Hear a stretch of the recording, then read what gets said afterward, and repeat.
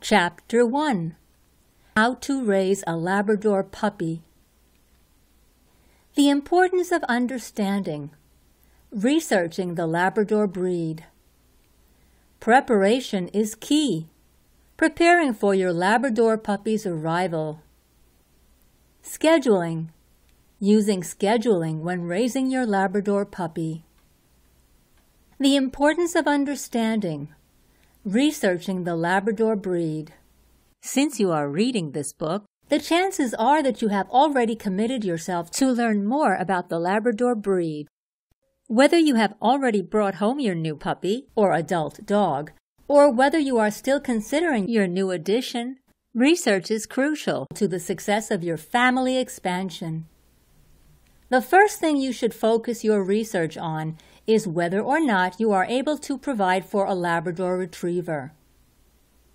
Like any dog, the Labrador has general needs: food, shelter, veterinary care, etc. But there are also needs specific to the Labrador breed, and breeds within the sporting dog category that you should consider as well. Let's take a look at some of these needs.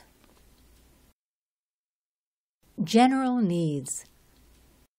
A dog requires attention from his family. A dog requires time from her family. A dog requires high-quality dog food.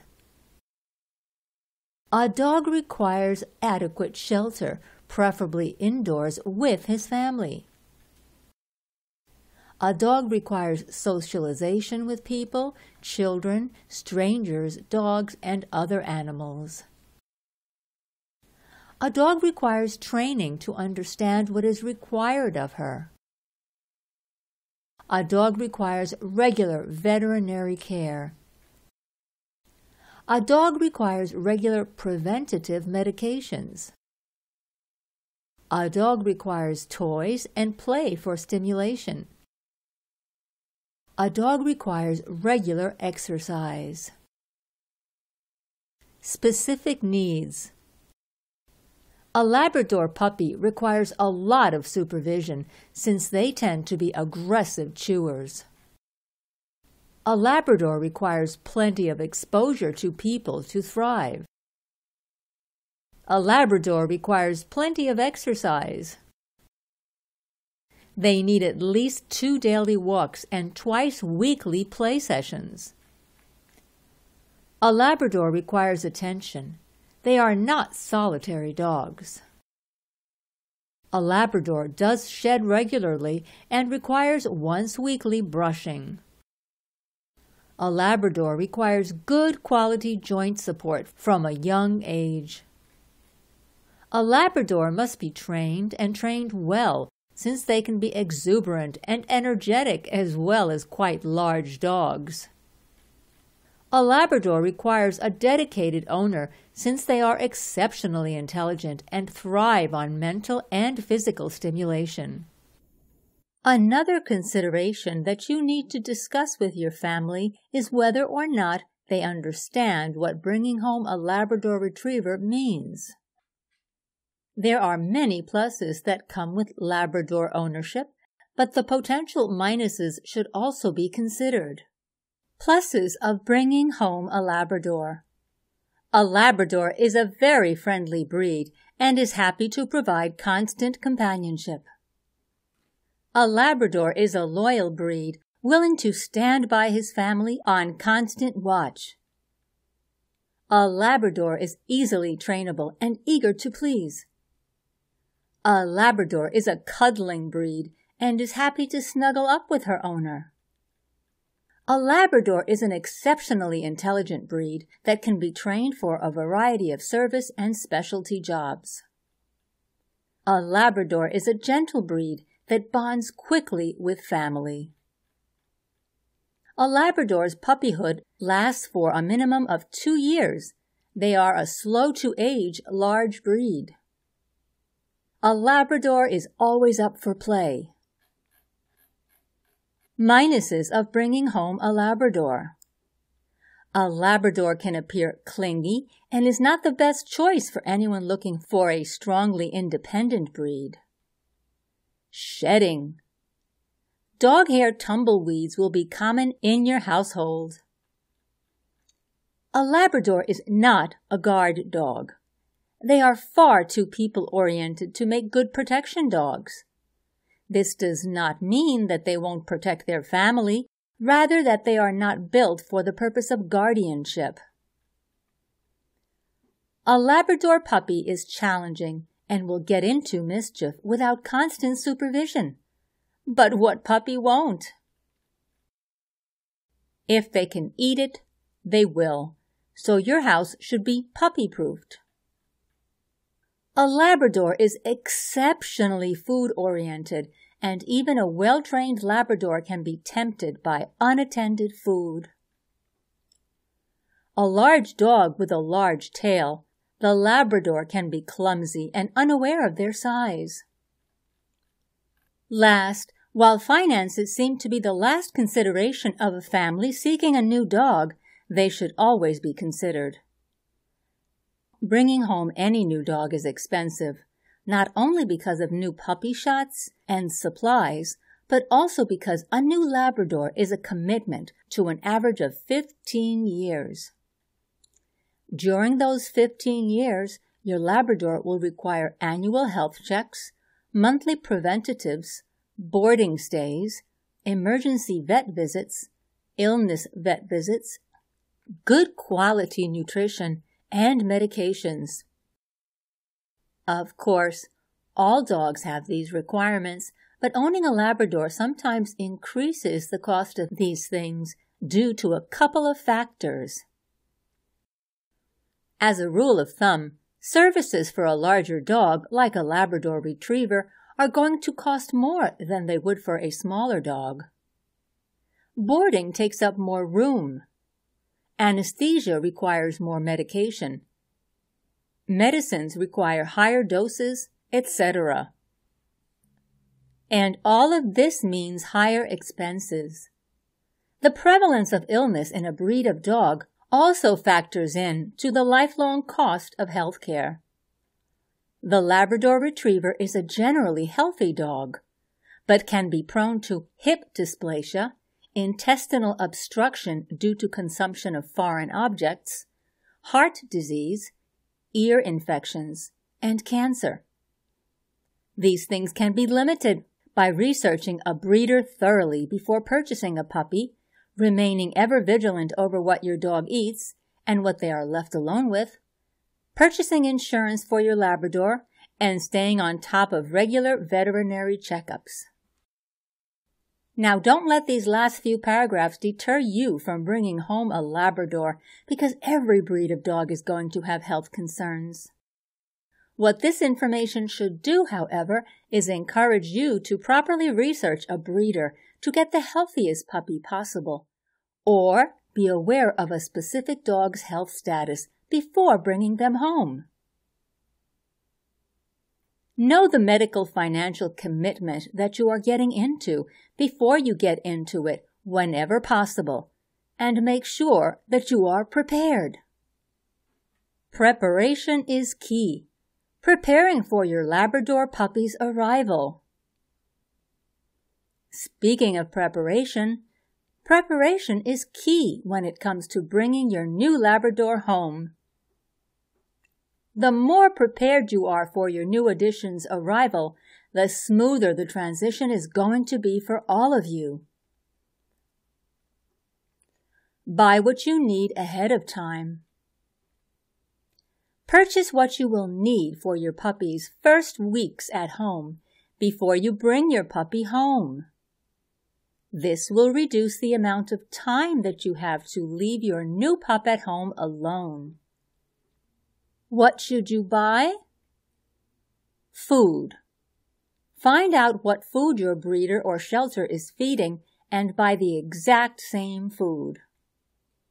Changing foods will cause stomach upset in your new dog when they are already stressed by change. Bedding. Purchase a bed for your new pup.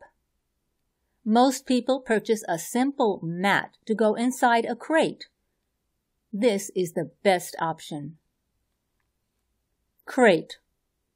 Crate training is the best and easiest training method for a new puppy. It provides your dog with a safe place to go when they need time alone, and it prevents accidents from happening when you are sleeping. Never use a crate as punishment, however. Toys. Your new puppy will sleep most of the time, but a few toys to chew on will help to distract them from chewing your shoes when they are awake. Collar and leash. A simple nylon collar and leash are all you need. You may or may not want to invest in a harness. This is advisable since Labradors do have very thick necks and can pull when walking. Do not use a choke chain or pinch collar on a puppy. Bowls. Stainless steel bowls are cleanest and most sanitary. Grooming supplies. A bristle brush, ear wipes, and toothbrush are all great items to begin using early to get your Labrador used to being handled. Puppy proofing. Just as you would for a new baby, you are going to need to go through your house and puppy proof.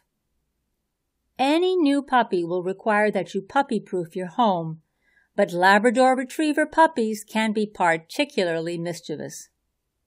Combine this mischievousness with their level of intelligence, and a Labrador puppy can be your worst nightmare if you do not prepare by puppy proofing. What should you do to puppy proof? Use baby gates to cordon off any off-limits or dangerous areas. Take any harmful chemicals off ground or reachable level, such as bleach bottles or toilet cleansers on your bathroom floor. Put lids down on the toilet. Labradors are attracted to water. This can be particularly dangerous when you use toilet cleaners that can be consumed by a thirsty Labrador puppy. As much as you can, lift wires and electrical cords out of the way. Labradors will chew on anything and everything. Use your crate. When you can't keep an eye on your puppy, give them time in their crate to nap or even keep them on a leash by your side. An unsupervised puppy will get into trouble, particularly when that puppy is a Labrador. Keep countertops clear. Your puppy will grow quickly, and soon they will be able to stand and reach your countertops. So it is best to get into the habit of clearing countertops early. As notorious food lovers, Labradors have a tendency to counter-surf and eat whatever they find. Close doors. Get into the habit of closing doors to rooms that are not in use. This will limit the amount of trouble your puppy can get into around the house. Find your resources. Before you bring your new puppy home, make sure that you have all of your resources set up. You will need to find a local veterinarian whom you trust and who comes recommended. You can do this by asking friends or by researching online. You will also want to find an obedience school that will work for you so that when your puppy is old enough, you have a school in mind to begin training. Last, you will also want to ensure that you know who your local emergency vet is and keep their name and number handy at all times. Emergencies don't always happen, but when they do happen with puppies, time is always a factor. Take time off work. If you are bringing home a new puppy, you will want to take at least a week off work, or at very minimum, make sure that someone can be with your puppy while you are at work. A new puppy is going to not only need to take potty breaks every couple of hours, but they will also be confused about the new changes taking place. Being such sociable dogs, these changes can be particularly difficult for Labrador retrievers. Once your new puppy settles in and has a better understanding of your schedule, the new changes in their life will be less confusing for them. Scheduling. Using scheduling when raising your Labrador puppy. Speaking of schedules, scheduling is going to play a huge part in the success of raising your Labrador puppy. All dogs rely on schedules. They are creatures of habit. Dogs who have regular schedules are not only happier, but their owners know better what to expect of them. The significance of scheduling is particularly important when you bring your Labrador Retriever puppy home. Feed your puppy at a given time and you will soon learn when your puppy needs to be let out for the bathroom. Schedule potty breaks every hour and your puppy will soon learn that potty time is always outside.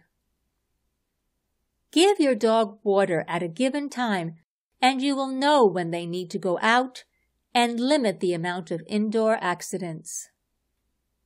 All of this scheduling may seem tiring, but the sooner you start your new puppy on a schedule, the faster they are going to learn what is expected of them, because they can expect specific events at specific times. Of course, as your puppy ages, you can make slight alterations to this schedule. But the aim of the game right now is to get your puppy to understand how things work in your home and what is expected of them.